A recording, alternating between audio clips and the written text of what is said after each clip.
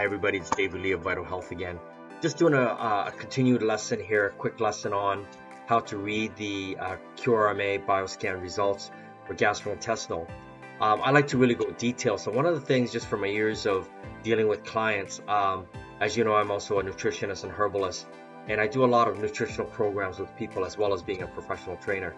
And one of the things that I look at is in the gastrointestinal, I really break it down. Now, in this particular case, you even see my female client in the past year, her gastric absorption function is very low.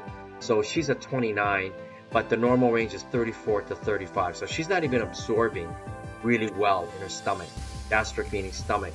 The stomach is really important. That means she's not absorbing her proteins. That means she's not absorbing her amino acids well. And that's going to affect many things. That's going to affect not only digestion, because you need lots of protein being absorbed for good digestion, but that means also muscle repair and being able to gain muscle. And she was having problems. Her body was gaining weight, and she was not doing well when she came to me. Actually, she was actually fighting with a health issue.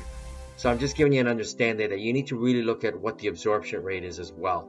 Okay, and of course the peristalsis, which is the function of the movement of her stomach as well, along with the small intestine. Okay, and of course, as you can see, again, her absorption and her small intestine absorption function was also very weak. Normal range is 3 to 6, it was 1.7.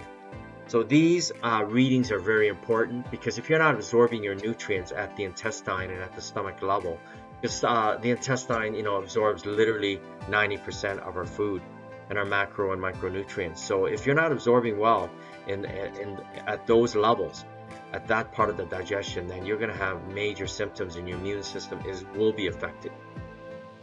You want to know more about my nutritional courses and more about my QRMA course, which you can also get as a pre-recorded recording online. You can go to our website at vitalhealthlife.com, and we have a 10-hour course that you can take on your own for $4.99 US, and you can write a test and get certified properly.